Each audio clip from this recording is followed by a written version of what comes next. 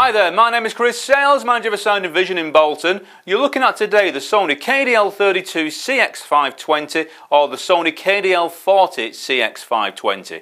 So two screen sizes in this range, 32 and 40 inch. The model we're showing here is the 32 inch version, but it's the same specification on both models. They have digital Freeview tuners built into them. They're also 1080p resolution, so full HD, and they've also got some great internet services in this TV as well. Now, before we go into the menu and take a closer look at some of these facilities, we're going to take a quick look at the sockets on the rear. Your wall fixings on this particular range are 200mm by 200mm, so these are 200, so standard fitting. You've then got a LAN connection, so Ethernet port on the back, so if you want to access web services, you can do so through this TV. You've then got on here your aerial socket, so it's got digital Freeview tuner. You've got components in, which is the red, green, blue socket. A lot of games consoles use components. You've got the audio feed for the component just underneath there as well. You've then got optical out, so if you want to feed the sound from this TV via the optical cable out to an external amplifier, you can do so. You've then got 3 HDMI sockets in a row down here as well. Coming to the side of the TV, you've got one USB just there. You've then got your CI, your cam slot for any pay-per-view material. You've then got an additional USB. The USB here can be used for an external hard drive. If you want to do any recordings from the TV via the USB, you can do so.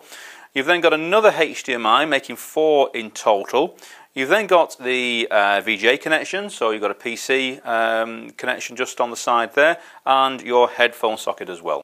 So as you can see, you've got a multitude of sockets available on this particular range of TV.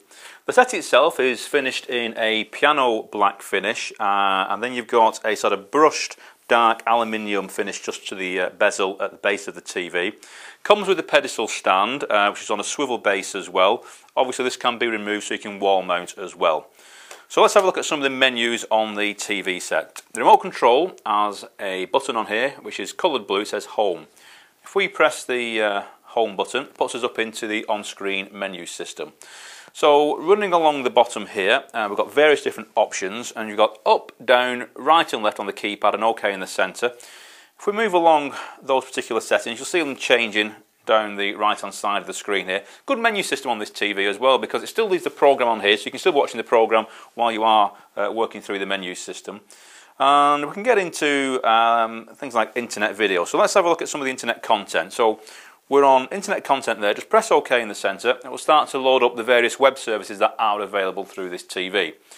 So it's loading up now. It'll give us various options for things like BBC iPlayer, 5 on demand, Sky News, Love Film, various different options on there. And using the keypad, you can move up, down, right and left. As we move through those, you see the boxes changing on screen. And there's other pages that you can get onto as well. We've now got YouTube, Daily Motion, various things on there as well.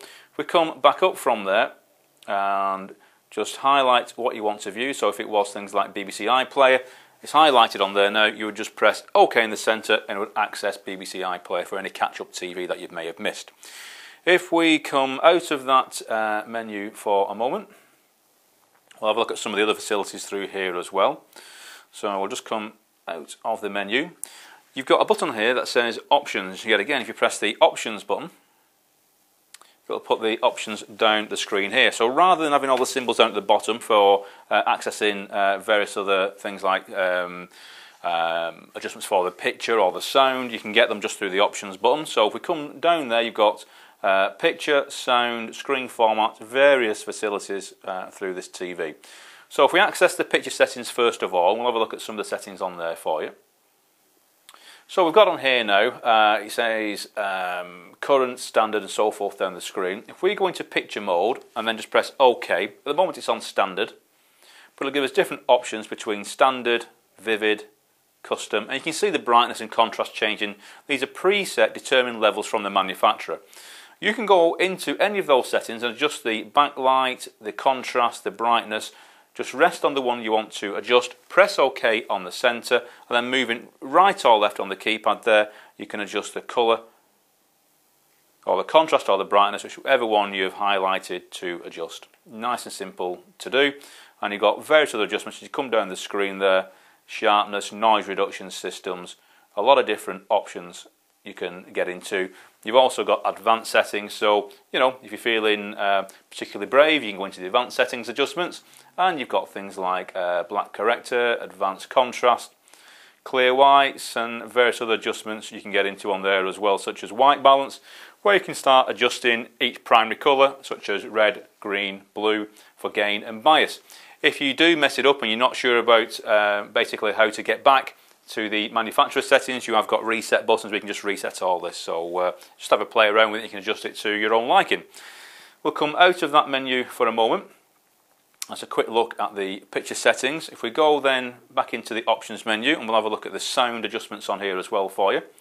And in the sound menu, yet again, you've got sound mode is on dynamic, but yet again, there's preset modes for dynamic clear voice, which will bring up the vocals more and cut down on any background noise, and back to standard. But yet again, you've got adjustments in there for separate bass and treble controls, and you've also got surround sound off, which is just standard stereo sound, or you can force the sound out and around you to give you a pseudo surround sound from the TV set itself. So nice and easy to operate, so we're just using the home or the options buttons on there. If we go back into the options menu for you, you've got some nice little facilities on this TV, such as things like track ID. If there's a piece of music playing on TV and you're not sure what that music track is, yet again, you can identify that track just by pressing the OK button now. It will identify that piece of music for you. And you've got other things like twin picture, so you can split the screen for picture on picture, and you've got timer facilities, so you can tell the TV to come on at certain times. Separate headphone adjustments as well, so you can adjust the volume for the headphones separately as well. So a lot of little tweaks and setups that you can do to this particular TV range. If you'd like some more information on this set, please give me a call. My name is Chris on 01204 861 861. What I would say is please go through to our website, which is soundinvision.co.uk.